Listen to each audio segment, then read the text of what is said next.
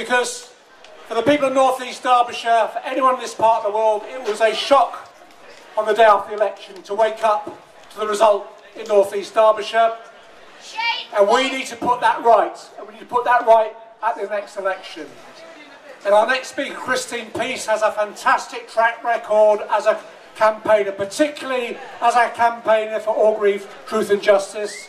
And now she is the prospective parliamentary candidate for North East Derbyshire and the next Labour MP for North East Derbyshire. A big Chesterfield welcome to Christine Peace. Christine.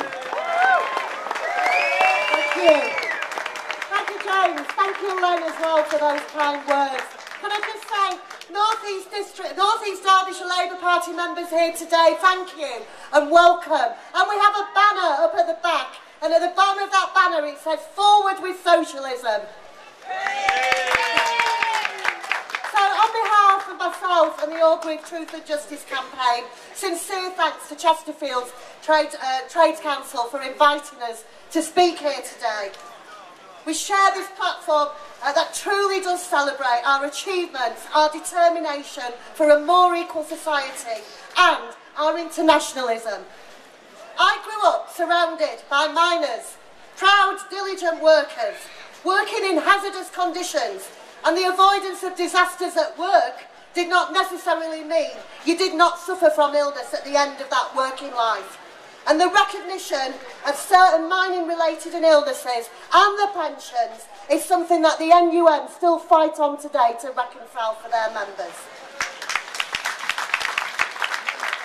Our campaign attends this event every year, and I know that out in this magnificent gathering there are many ex-miners and mining families, and it is right to take a moment at this event to remember all of those in the mining industry who went to work one day but did not come home.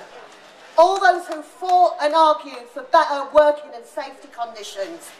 We remember the strong unionised industry and the way that solidarity and labour values helped to improve pay and conditions. But as we remember, let us never forget how a Tory government, cold, calculated, terrified, that there is indeed power in a union sought to destroy that industry.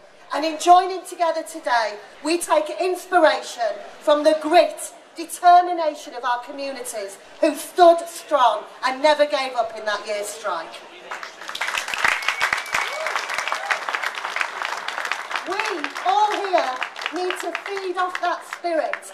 It isn't history. And don't let anyone tell you it's all in the past and we should move on.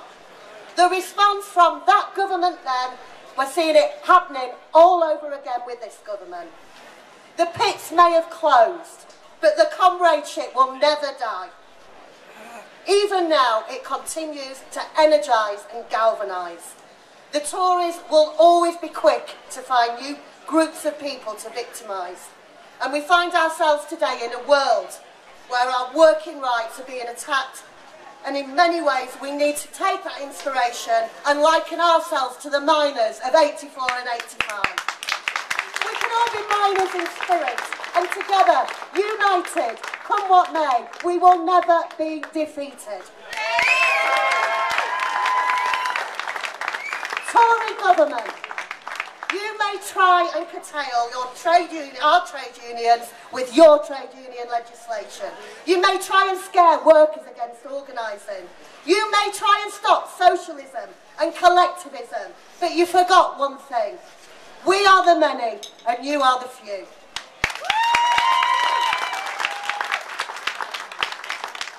An inquiry into the government participation and police operations at Orgreave is necessary to establish the truth and justice to enable miners and our communities and the police to have closure and move forward.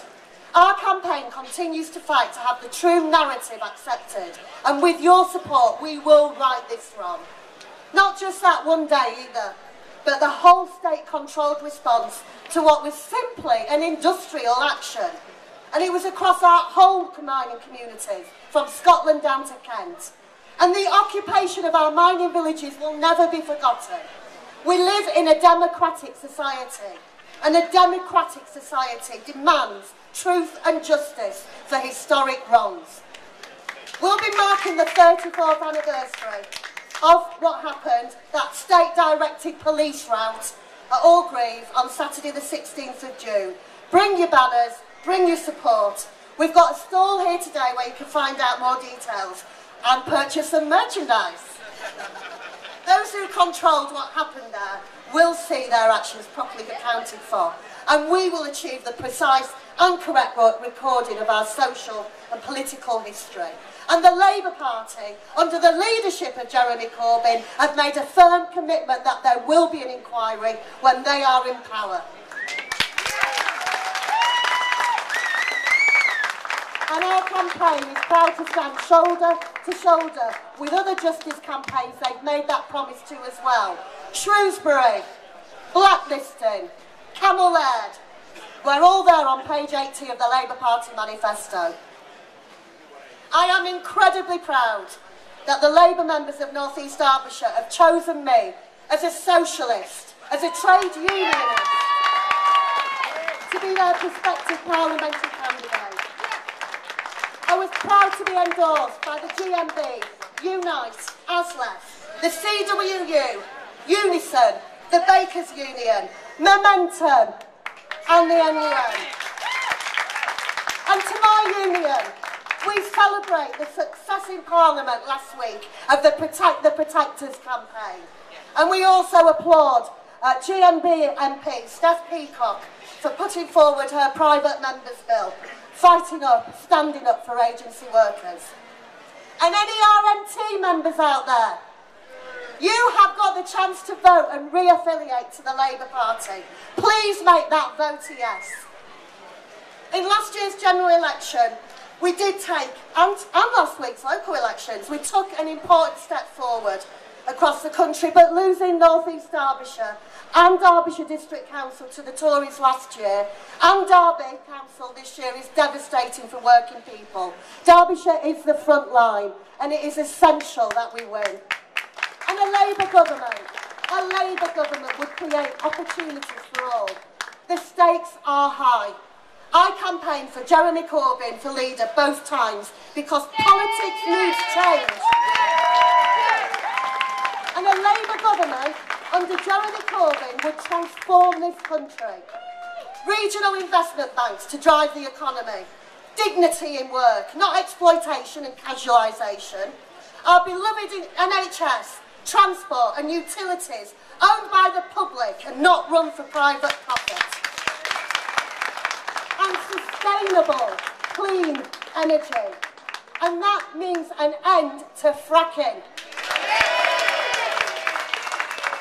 And not just fracking in our communities, but the curtain down on it altogether.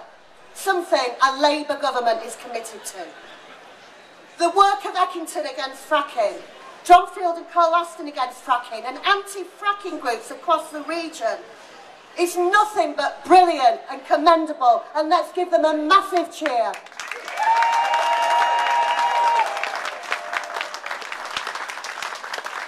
And I appeal to you, having Lee Rowley, a Conservative MP, assure you he is against fracking will not stop it happening.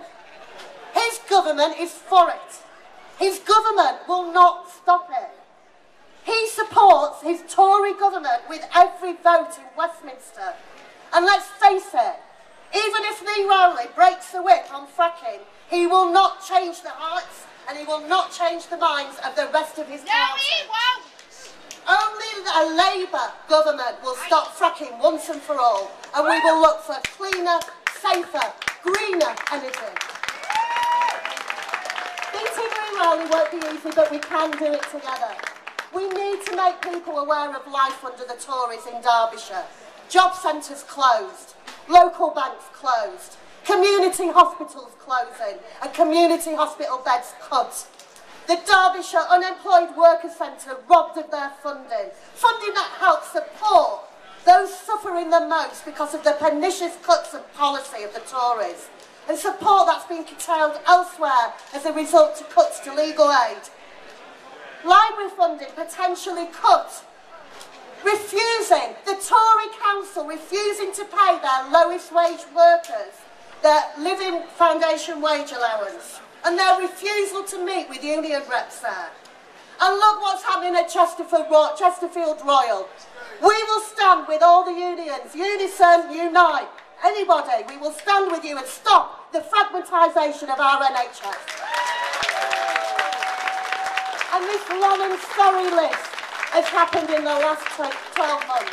That's what you get with a Tory-controlled county council. In these times we have to be strong, and we can be stronger together. We must work together.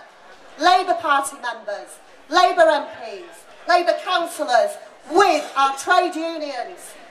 That terrifies the Tories, and it terrifies their controlling entourage in the media and big business. When they attack our party, when they attack Jeremy, we know it's because they fear the repercussions of what the prospect of our socialist policies can achieve. They fear equality. They fear justice. They fear the many, and so they should. Let's pull together. Let's fight for a fairer society, and let's make North East Derbyshire red again. Thank you.